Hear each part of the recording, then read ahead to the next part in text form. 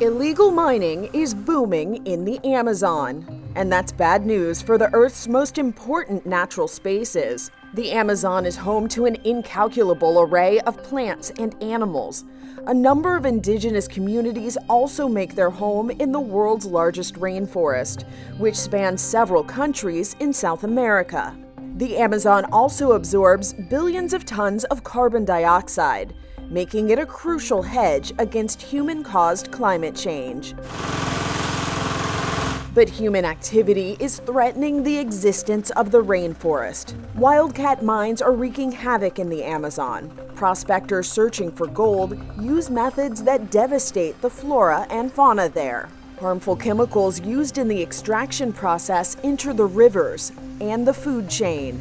And deforestation of virgin areas cannot be undone. According to a report from the Amazon Geo-Referenced Socio-Environmental Information Network, there are nearly 5,000 illegal mining sites in the Amazon.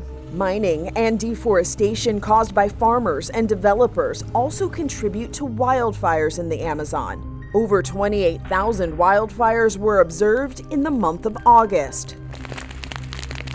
The environmental emergency comes at a time of political unrest in Brazil, which claims the largest share of the Amazon.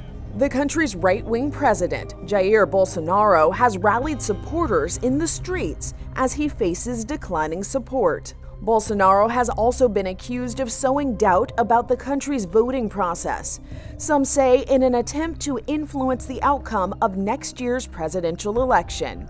Bolsonaro has supported mining and development in the Amazon, including opening indigenous lands to commercial mining. That's development that the Amazon, sometimes called the lungs of the planet, can ill afford to spare. This is Inside Edition Digital.